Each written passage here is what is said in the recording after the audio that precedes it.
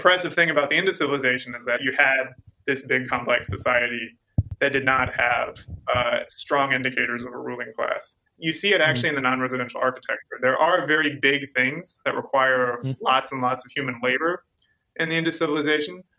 There's just no indication that those big things benefited a subset of people. It didn't have pyramids and it didn't have palaces, and that all the energy was lavished on houses.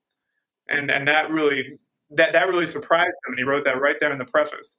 When he goes in, if you read the first report on his excavation, he doesn't actually start out describing the large non-residential structures. He actually begins his whole report with a description of a house. It's a big fancy house, to be sure, but it's a house.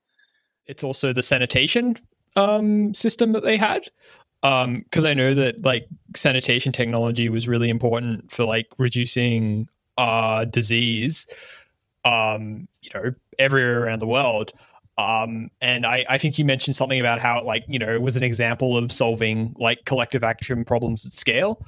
So could you talk about that? Like how like rare is the sort of sanitation infrastructure that they had, for a Bronze Age civilization?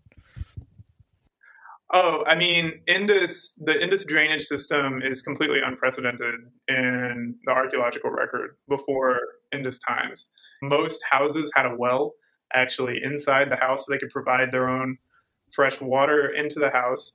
What's interesting is that the houses, though they built their bathing platforms and their wells inside, albeit using a relatively standardized set of technologies, like bricks of a particular size, bricks that fit together in a particular way, they all fed into a common drainage system that seemed to work between the houses. So there had to have been a sort of civic level organizational authority involved, or that there was an emergent sort of collective group involved in sort of putting together this drainage system and presumably ensuring its maintenance. To me, it's just an example of sort of an emergent solution to a collective problem.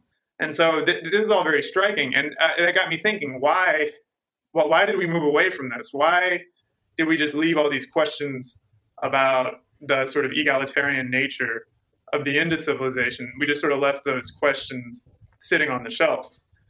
And I'm hoping that, my aim with the article was to kind of get people back into those questions, start really dealing with the fact that you had this big complex society that did not have strong indicators of a ruling class.